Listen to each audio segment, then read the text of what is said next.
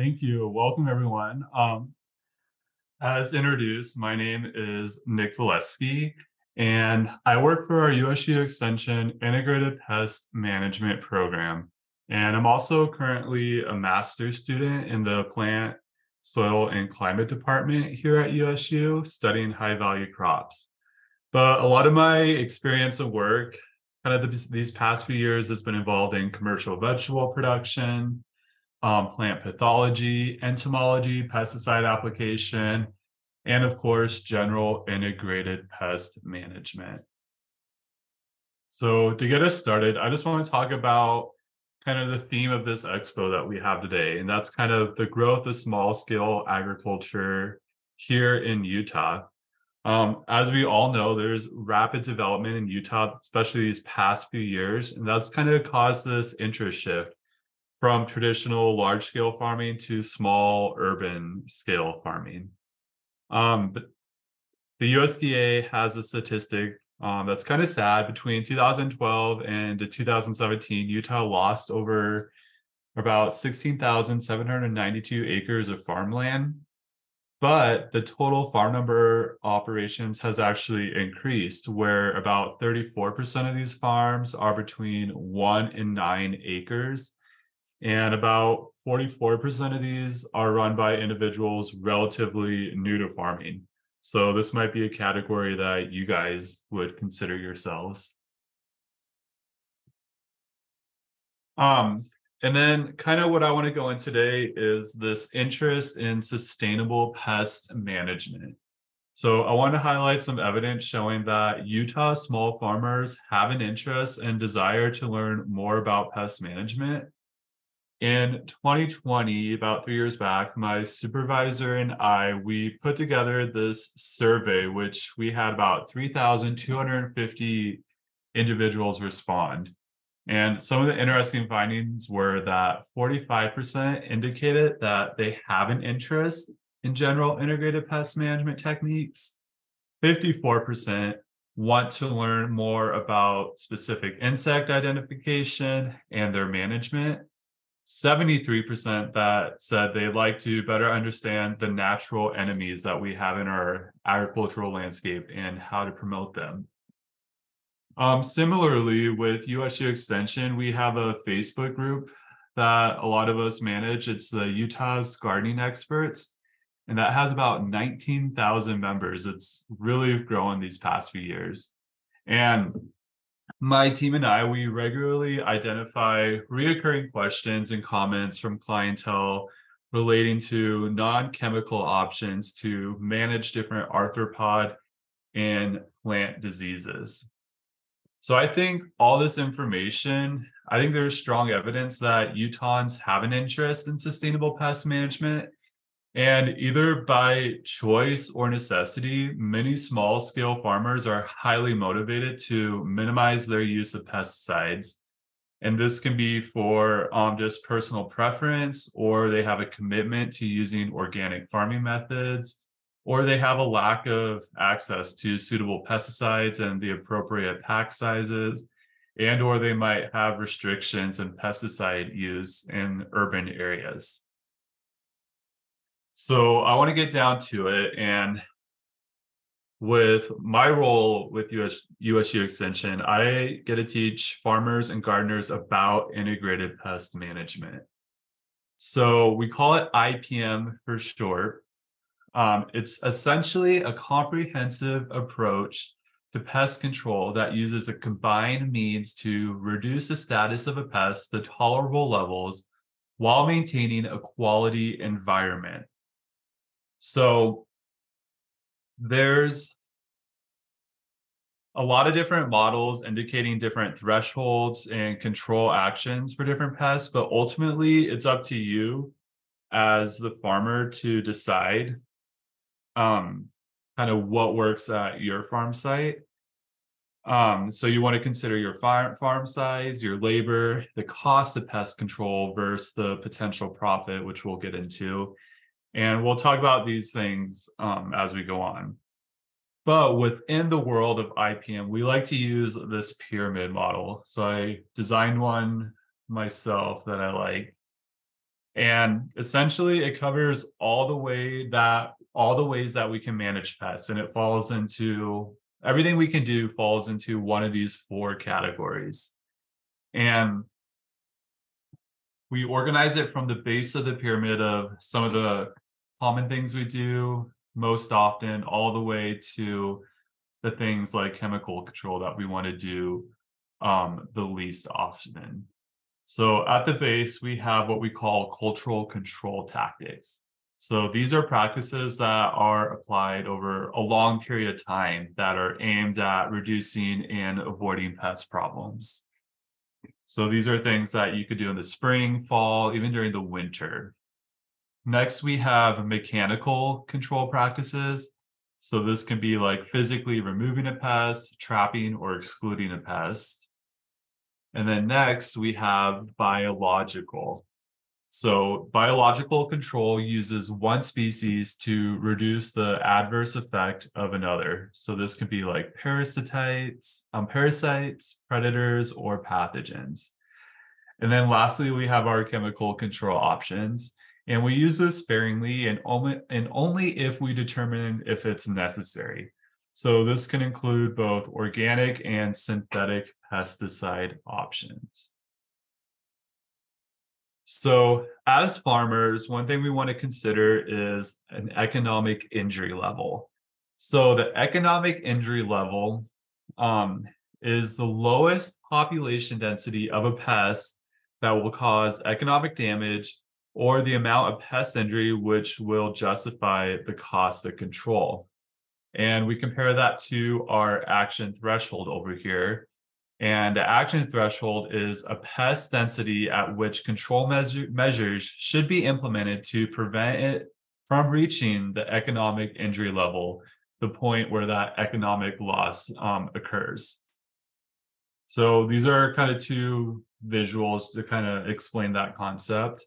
And on a national level, there are some thresholds established for various pests and diseases that have been calculated for small acreage farmers.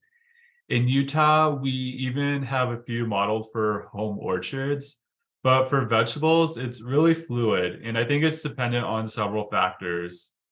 Like you, the small farmer, can decide a threshold for your own operation depending on what you're growing, what you're wanting to sell. And we actually have this equation I put right here. And this is a really simplified version, but it's easy to see how you can consider the cost, the values and losses that can assist a pest manager in determining when the pest is actually causing an economic loss. Okay, so Cody just gave a whole talk on weed control. So this might be a little bit of a review, but I can tie it into like how it affects pests. But weeds themselves, I would consider them a pest as they can compete with our farms for crops, light, nutrients, and water. Um, so prevention, eradication, and control are the three general management strategies for weeds. And like Cody shared, USU Extension has a lot of specialists, tons of guides, videos, and other resources on weed identification and management. It's a whole separate rabbit hole you can go down.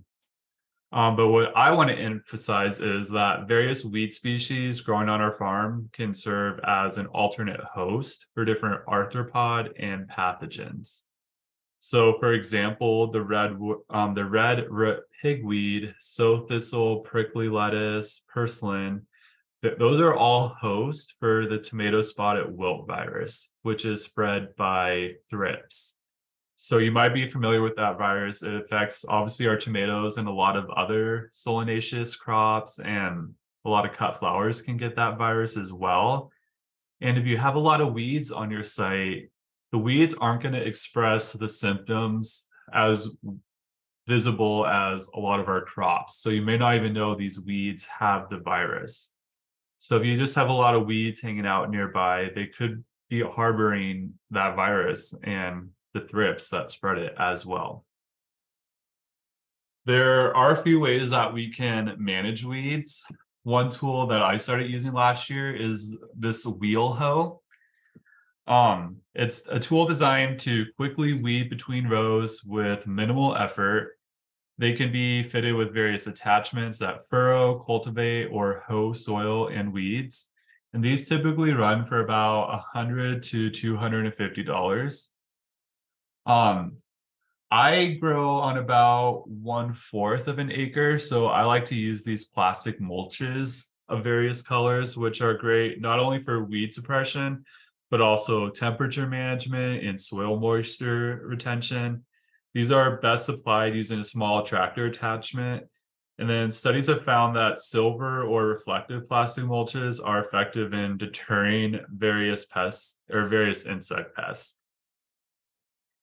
And the pricing again depends on the color and the amount, but I actually just bought some last week. A 4,000 foot roll of the standard black plastic that's about 3 feet wide can range from $125 to $200. And then weed barrier or landscape fabric, which I just saw Cody talk about, is a more heavy duty polypropylene material. It's good for long-term weed control as it can be used from season to season.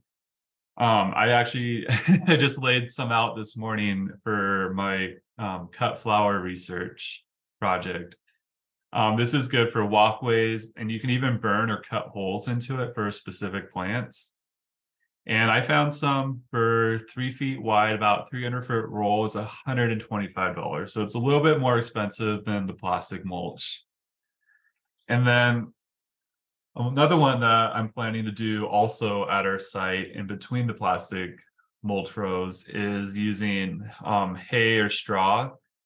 If it's about if it's laid 4 to 6 inches thick, it can make excellent mulch and weed control for vegetable crops. And you want to make sure if you do buy it, you want to source hay that's not contaminated with weed seeds. If you use straw, look for source that also just doesn't have a lot of grains in it either, just to prevent seeding something you don't want to. And then, of course, you can manage weeds chemically. You can use an herbicide, which can be incorporated into the soil prior to planting. And then the prices of herbicides is really variable. Okay, so this is the one I always emphasize the most for people, especially in the fall, and that is post-season site cleanup. So most edible plants growing in our home vegetable gardens can have pretty serious diseases and or pest issues that overwinter on the site. And we can prevent that by removing all the leaves, stem, and fruits and other plant parts after that first frost. And removing diseased plant debris reduces the risk of it sticking around for the next growing season. And then plant debris removal also eliminates overwintering sites for various insect pests and helps reduce insect populations. So I always feel like fall is a good time to add amendments like well-rotted manure, leaves, compost, and disease-free garden waste. Keyword disease-free. These amendments add organic matter and benefit the soil and microorganisms and overall soil health. And then additionally, tilling can disrupt overwintering life stages of various pests that might be in the soil or the ground. So that includes like the egg, larva, pupa, or the adult stage. And I know tilling can be sometimes hard on the soil, but even just like gently turning it over or lightly disking it can cut back on some of those overwintering pest populations. So the next one's kind of fun. It's companion planting and trap cropping. So you guys might have heard these terms. It's kind of, I did a lot of research on just kind of making sure we have the correct definition because a lot of the times these terms are interchanged. But I think the best way to describe it is intercropping is kind of our umbrella term. And this means growing 2 or more crops in close proximity to promote beneficial interactions between them. And then we have companion planting. And this refers to the establishment of 2 or more species in close proximity so that some cultural benefits, such as pest control or an increased yield, may be achieved. And then trap cropping involves growing plants alongside a target crop that are more appealing to certain pests, thereby protecting the plant. So last year at the Urban Homestead Expo, I actually did a whole webinar on, or a class on companion planting and trap cropping. And you can actually go back and watch that. That's about 30 minutes long. And that's available on our USU Extension YouTube channel. It's called Companion Planting and Trap Cropping. And I dive into a lot of different techniques and methods. And it's a really fun, interesting topic. But if you're considering it for your own site, I have three things that you need to ask yourself to really decide if it's going to work or not. And that's first, determine if the pest you're trying to control is actually present at your site. And then you want to determine what specific cash crop you're trying to protect and the specific problems associated with it. And then lastly, you want to ensure that the timing of the trap crop's growth will attract the damaging life stage of the pest that you're trying to control. So those are kind of the critical things to note with companion and trap cropping. Okay, so this is a big important one you want to pay attention, and that's soil-borne diseases. So soil is a reservoir for many plant pathogens, and plants are under regular attack by these soil-borne organisms. If inoculum levels are high enough and environmental conditions become favorable for infection, susceptible plants will develop disease. Soil-borne pathogens are readily spread if infested soil or contaminated water moves into the field or planting areas. So some examples of soil-borne diseases that we see here in Utah include various wilts, crown, stem, and root rots caused by specific species of Fusarium, Verticillium, Pythothera, Pythium, Rhizoctonia, and a lot more. So sadly, once a plants are infected, they cannot be treated and they should be removed. It's important to use cultural control practices to prevent introduction of the disease and improve the soil health. Soil solarization using plastic can be an option if the soil can be heated to at significant depths. Soil solarization is not something that's really used on a wide scale in small farms, especially here in Utah, because it requires giving up a significant amount of space for the entire season. And this method may also be harmful to beneficial microorganisms in our soils. However, the California IPM program has some good literature on using it for small farms. So if you're interested in that, that's something I can share. The next one is cover crops. So especially those in the mustard family have been shown to have biofumigation properties due to the high presence of glucosinolates. But the research on this is relatively new. There is some literature from Michigan State University where they're looking at using mustards for the biofumigation properties. A lot of homeowners or commercial producers can graft their own plants on. So basically, grafting combines a disease-resistant rootstock, like shown here, with a scion with the chosen desired qualities of the fruit. When I was an undergraduate at the University of Nebraska, I worked with Estimino and Maxifort tomato varieties, which are relatively disease-resistant rootstocks for some heirloom varieties. So so those are the varieties that we use, and a lot of them are still used today for tomato grafting. And then finally, you can actually purchase seeds that are pre-treated with fungicides, and this can really help give your plants a fighting chance when they're newly germinating. And I think the product that most of the time it's Thurum is the product that's used.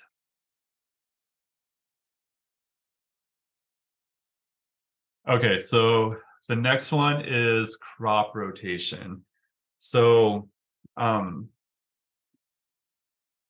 I don't think we had any presenters on crop rotation today, but we do have a video where one of our county faculty presented on crop rotation for small farms. So that's a really good resource to use.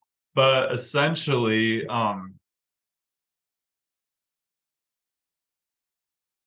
it's something that we can use for, again, like the soil-borne diseases that we're talking about.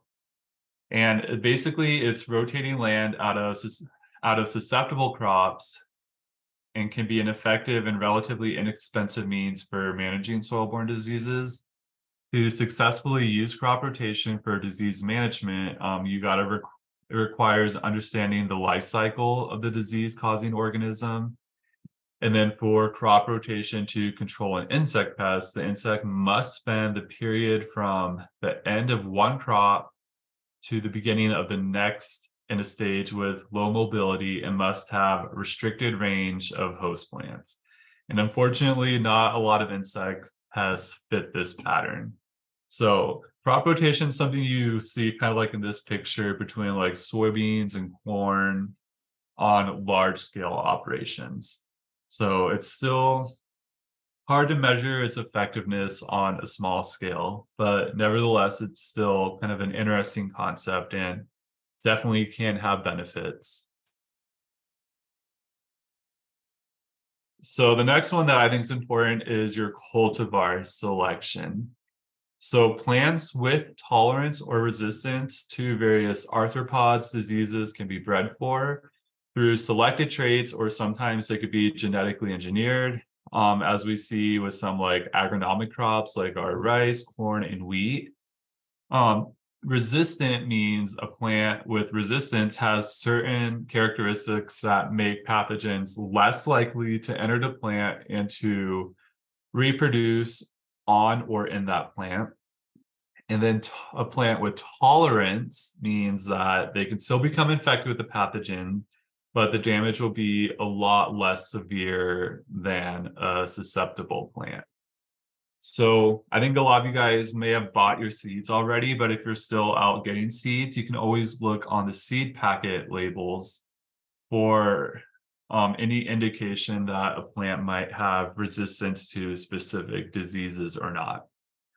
So here's a University of California trial where they were looking at different um, varieties of strawberries. So this field was known to have, I think it was Pythothera in it. So they were testing different varieties, and you can see that this variety on the right had significant resistance to the disease compared to the ones on the left and around it.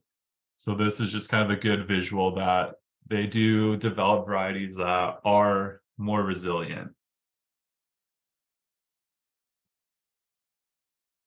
So the next thing we have is water management. So sadly, most plant diseases are caused by fungi and bacteria that spread via spores or cells. The fungals, or that can by the water, I meant to say. The fungal spores or bacteria and bacterial cells are often not released until they have been wet for a certain amount of period. And then once released, they can be carried on by the wind and the raindrops or irrigation water. Splashing water droplets move pathogens short distances. The splash carries the spores from the soil to the lower plant leaves, from the lower plant leaves to the upper plant leaves, and from one plant to another. The spores may move a longer distance by the wind-blown water droplets. So we can actually prevent diseases by just having good water management. So we want to always avoid overhead watering our plants. Instead, we should opt for drip irrigation, which I think most Utah producers do anyway. You can irrigate in the morning to allow the plant canopy to dry out during the heat of the day. And then, of course, you can avoid standing water in the field. So here's a photo where there's a lot of water, even the plants are just laying in it. So this is just asking for a lot of disease problems right here. So next I want to touch on trapping for pests. So there's different ways that we can physically trap, right? We can use pheromone traps. And this works because insects communicate with each other using a chemical substance that they produce called pheromones. Pheromones of some vegetable pests have been synthesized and are actually available to purchase in a lure for monitoring traps.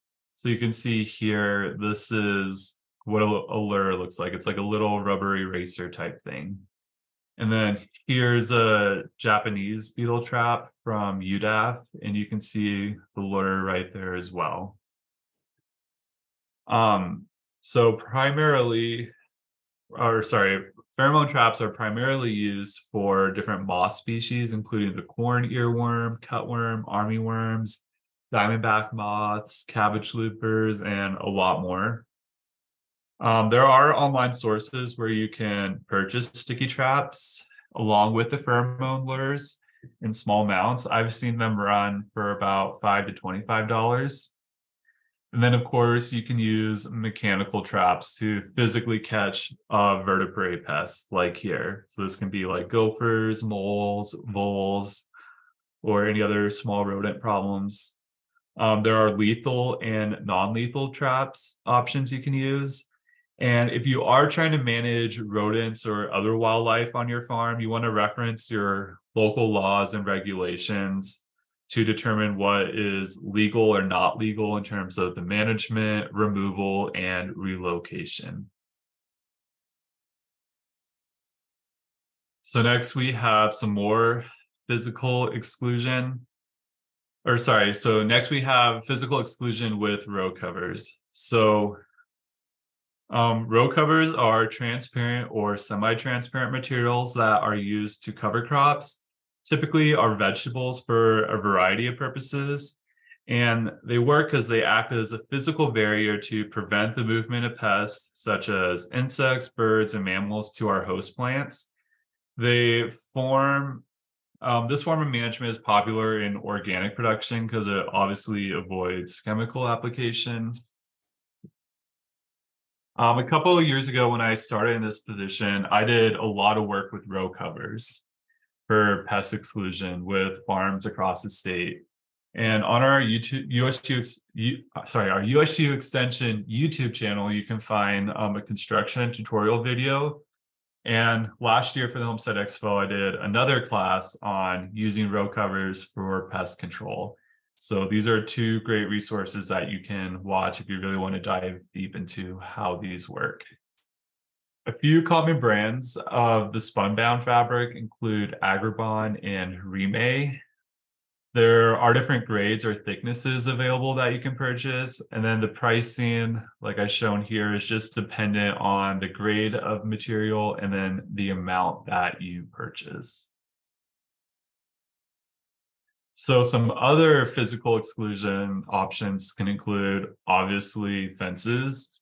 When designed and set up correctly, fences will provide 100% exclusion. So these are obviously used for large vertebrate pests like our deer, elk, dogs, cats, raccoons, and even children. And then, of course, the cost is variable and dependent on the material and then the amount of the material. So an interesting one for our fruit growers and even some vegetables is bagging your fruits. So this is an excellent way to exclude various insect pests like the cherry flies, collie moths, and twig borers all season long. And here's some photos just showing it. You just wrap the bag around the developing fruit.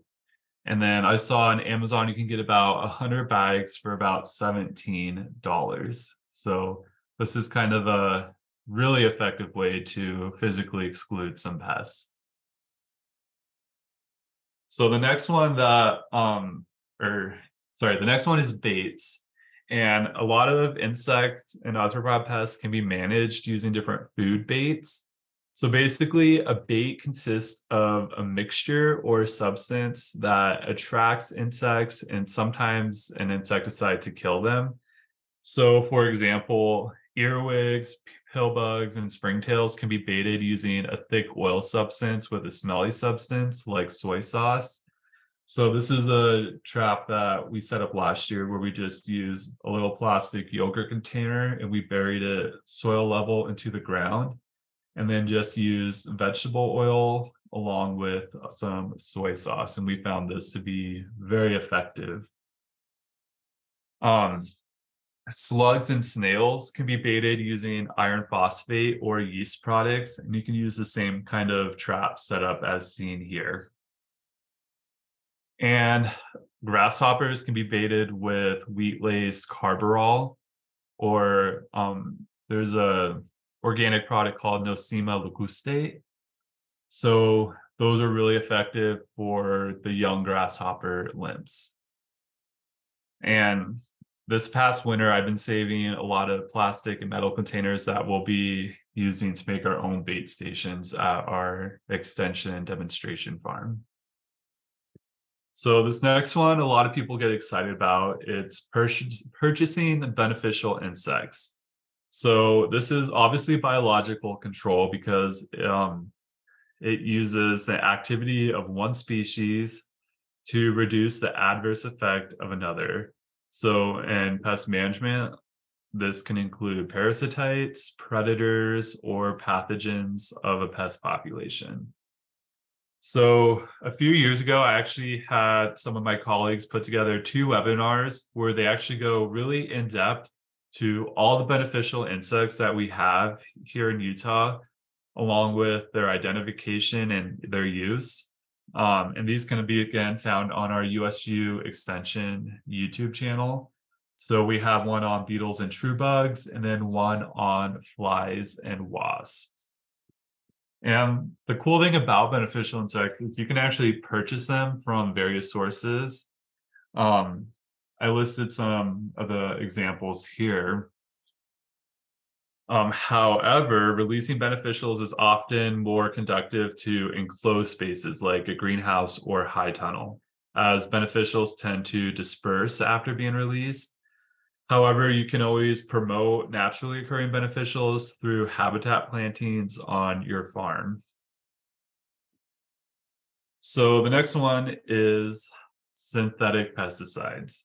So if it is determined that a pesticide is needed for treatment, you can be aware that for insects and many diseases, treatments should be applied only during the time period when the most susceptible life stage is active. In addition, if symptoms of feeding are found, but no casual insect can be identified, a chemical spray is usually not recommended.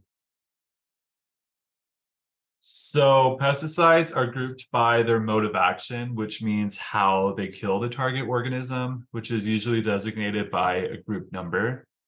Rotating among pesticides in different group numbers will reduce the likelihood of pest resistance. And then, of course, we have different organic pesticides. So organic pesticides derive from natural sources and are minimally processed.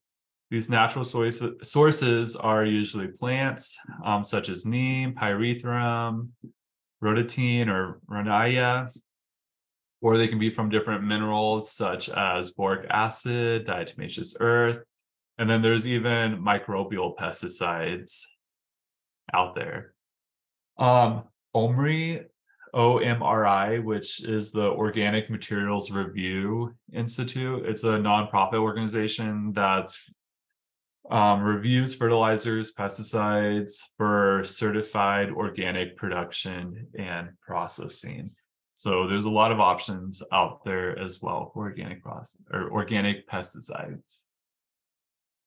So I'm going to go over now some of our resources that we have on our website, but our website, you can definitely bookmark it on your phone. It's extension.usu.edu/pest.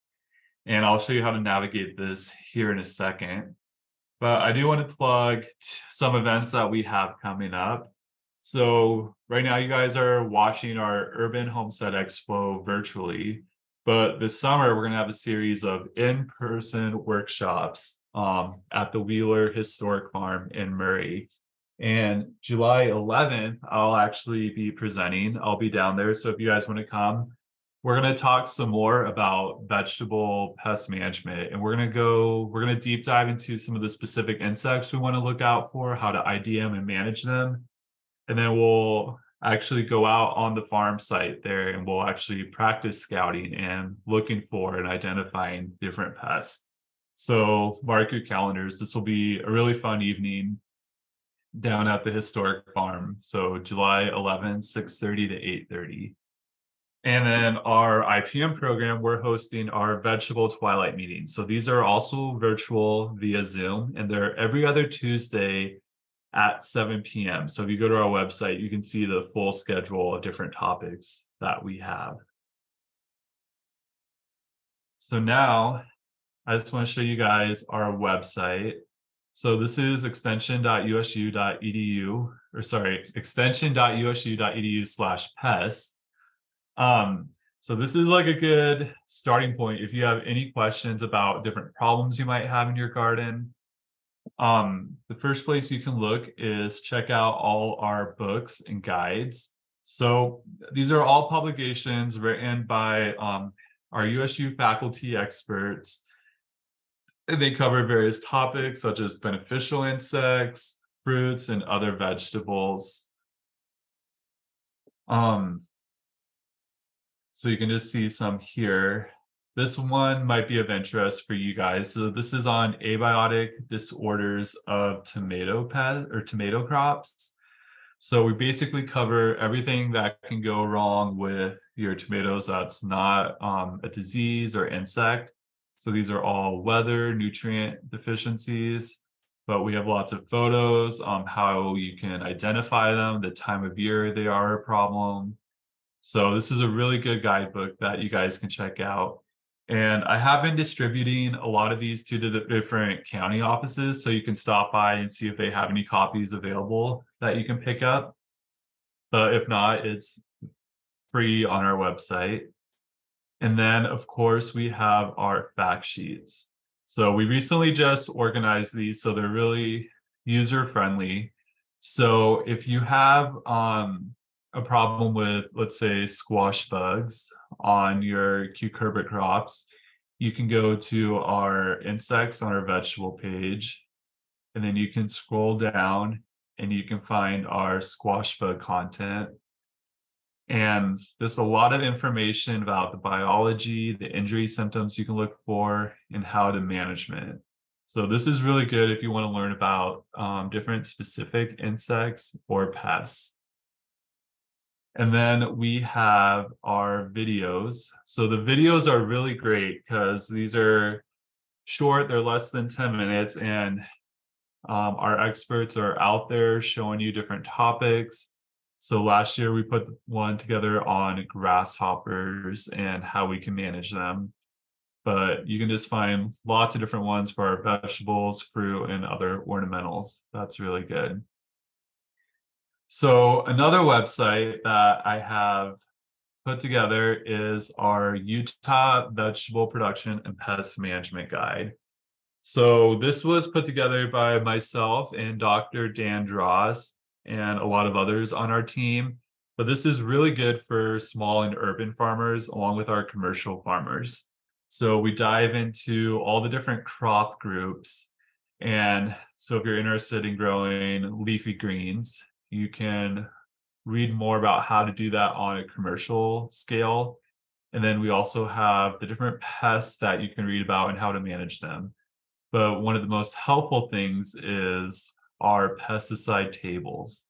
So this includes all the products sorted by active ingredients, the brand name, mode of action, and the different pests that they control. We're actually going through right now, some of my interns and we're actually going through and updating all of these. So we're hoping by later this spring and summer that we'll have this all updated and ready for individuals to use and reference. So this website's a really great tool to use.